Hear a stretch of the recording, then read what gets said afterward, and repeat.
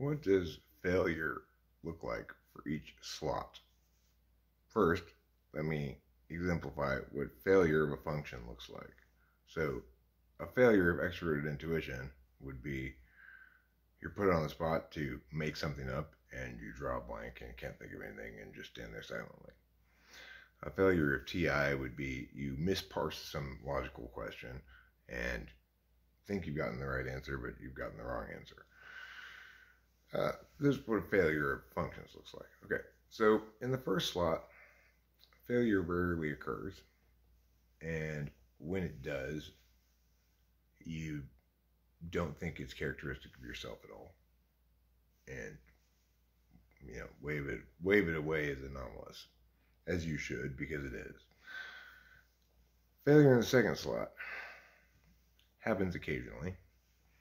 You can recognize it when it does and understand fully what that failure means and the dynamics of it. And you don't like failing there, but it doesn't undermine your confidence in the function at all. Failure in the third slot produces actual change in you, such that your operation of the first and second slot functions positions differently, let's say, so that you can succeed in the third slot.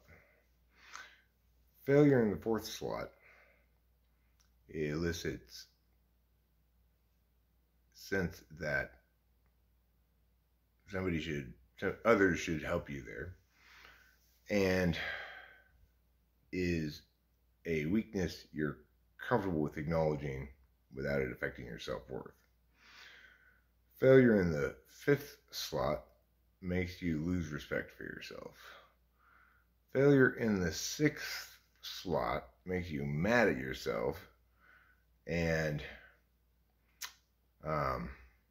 you're also very aware that you're subject to critique by others when you fail with your sixths. Failure in the seventh slot, you're oblivious to, don't recognize it for what it is, it confuses you, or you misattribute it to something else.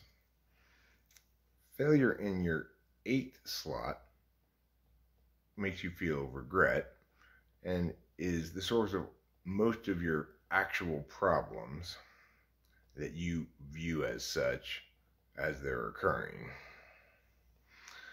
So, thanks for watching.